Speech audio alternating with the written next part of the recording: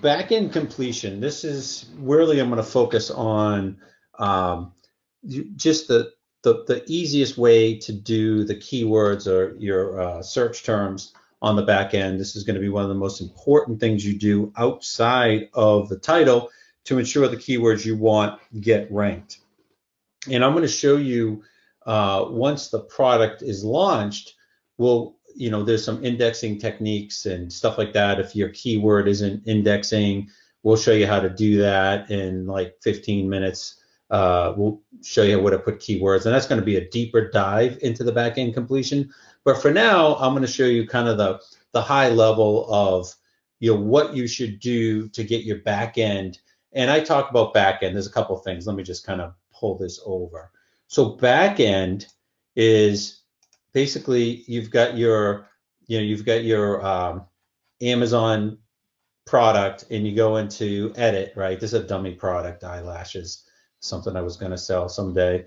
But this is actually a new view that they just gave me today. So I don't know, but it looks similar. It's just blue and whatever. So I don't understand what they're doing, but it has the vital info.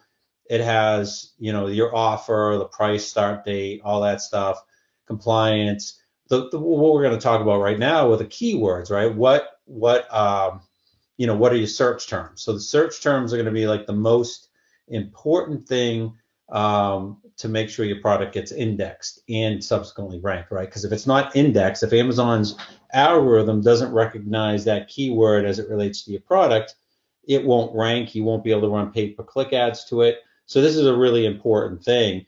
But you already have all the data. We've been working on that now for weeks. I'm going to show you some of these other back end and what you can do with them. But for now, let's focus on search terms because that is the most important.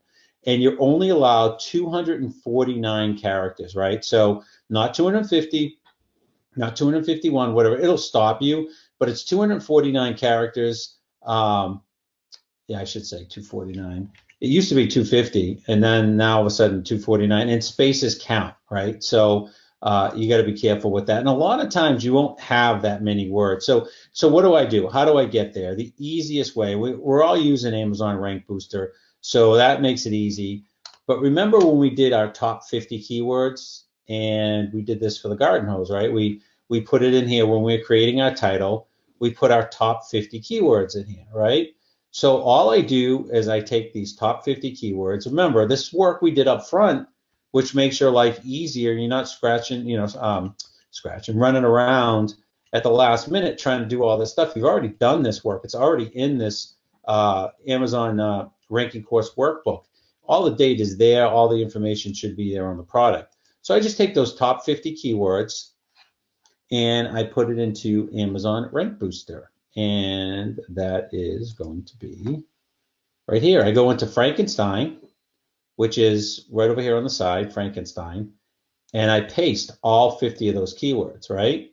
Then I want to remove duplicates because you never want to use duplicates in search terms. It's irrelevant. It's unnecessary, and it's just a waste of space. It's not necessary. And then what I want to do is remove any special characters and stuff like that. And I want it just to give me single words, so that I can copy and paste it. So what you'll do is you'll put your top 50 in here, you'll click process, and there it is. And this shows 253 characters. So that's pretty good, right? So now I got to get rid of 4. So we'll go through this, and I'll probably I would get rid of the word no, N-O, right? That's not necessary. But all these Spanish words I want to keep. I got to get rid of just one. I'll get rid of G here because I don't know why there's a G. I guess that's part of the Spanish word, but that's not going to make a difference. And that's it. So that's 249 characters. And now this becomes my search terms. So I will put that in here. And that's it, right? So and then we'd save it. Save it. Okay, and then that's my search terms. And that's that easy. Now, if for whatever reason you get less than 249 characters, and a lot of times you will, you're going to go deeper into Cerebro with your competitors. You'll maybe go down to 60 top keywords, 70 top keywords. Make sure you fill that up. There's no reason not to fill that up. You don't have to worry about plurality. You don't have to worry about, well, I'm going to talk about misspelled words in a second, but don't worry about plurality and don't worry about order. Like, so if garden hose is your top keyword, it doesn't have to be first. It just so happens it is because the way I've cut and pasted it is, top to bottom, highest to lowest, which it doesn't matter in here. You don't have to worry about plurality and tense, right? So past tense, present tense. Amazon takes care of that. But there is one thing that I think is really cool that you should also check is misspellings, right? And there's this really cool tool called the Misspellinator here on here. So what I would do is, let's just, you could do just all 50. It's going to give some weird results, but you take the same 50 keywords, right? So we're going to see maybe there's some of these keywords that, actually, let's do it with these. We'll just do these 50 these keywords that it ended up here. And maybe some of these are spelt wrong that Amazon's not going to autocorrect. So let's find out. And that's a good way to get like keywords, right? So you go to Misspellinator and you put all your keywords in, okay? And all those, your search terms. And I haven't done this, so we're going to see what happens. So it shows all the prepared. These are all the different words. Click select all. And then let's find misspellings, if there are any. And it'll take a second. You'll see it's deploying. And again, this is all about getting the edge, right? There may be a couple words, and it will tell you if Amazon will autocorrect it, and at which point you won't use it, the misspelling version. And maybe it doesn't autocorrect it, and then you would use it because it will tell you how relevant that misspelling is, and if there's an opportunity to get sales from it. And it's all these little things, right? You might say, well, like how big a deal can it be? Well, it may not be a big deal, but this combined with something else, all about the edge. It's all about getting those one or two things that the competitors aren't getting. What's maybe a misspelled word gives you 2 more sales a month. Who cares, right? That's 24 sales a year, 30 sales a year, or whatever that you wouldn't have had by spending 5 minutes doing this. Now, I am going to talk to you in a second about what happens, because I think people are asking this question, what happens if there's more than 250 characters and how do you whittle it down? So I'll talk about that in a second.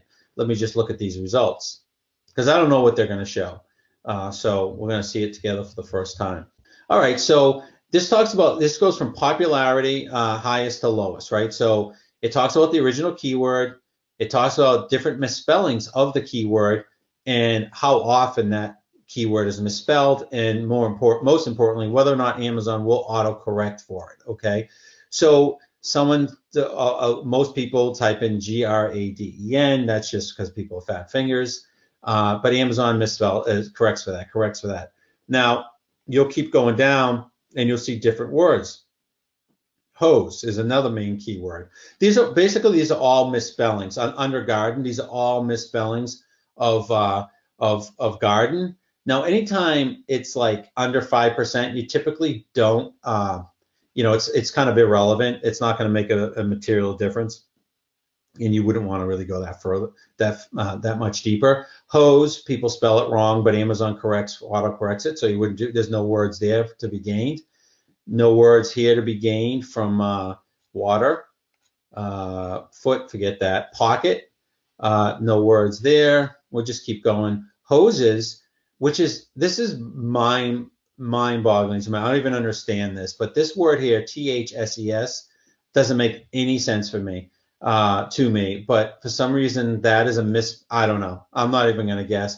But so hoses, there's a lot of different misspellings of the word hoses. 11% of the time people type it with a W, and that's not corrected. So you may want to consider using that. Thoses, I don't understand why people would spell it wrong that way. But look at flexible, right? That's a keyword that's important. In hoses, 57% of the time that is spelled, the frequency of that is misspelled, right? And it's not auto-corrected by Amazon. So you would want to have this on your back-end search term somewhere, right? And so that's a keyword. Flex, retractable, they're all, you know, spell checked and corrected. And that's, you guys get the point. So those, you might pick up one or two keywords, and then you want to put them in the back end. Now, the question is, well, what happens if I have more keywords in my back end than I do, more keywords than I have space? Well, that's where you have to start getting creative. And on one of our deep dive webinars really soon, probably either, hold on one second, I just want to pull up. So there are other fields, so you got to prioritize, right? So that misspelling is not going to be more important than one of the top 50 keywords, but it is something we're going to put in different areas that I'm trying to open up my back end and it's not working out for me. Oh, okay, here it is. Well, we'll just use this one. So you would use, so right now, say you ran out of your 249 characters in your search terms. There are other subject matter you would use, subject keywords. There's a lot of other fields that a lot of people don't use that I'll show you how to use to make sure that's in there. Now, what I also would do with that misspelling is I put it in my last bullet. I just put it by itself at the end in my last bullet, or I would, just so it would give it more juice if it was an important keyword. But so that's the best way to do your search terms. Now, there are, so you basically saw me do this. Now, the other thing I do, and again, we're going to talk about this, in much greater detail, in much deeper dive into all these other categories. So there are so many other fields. And what I do is not every category allows every field.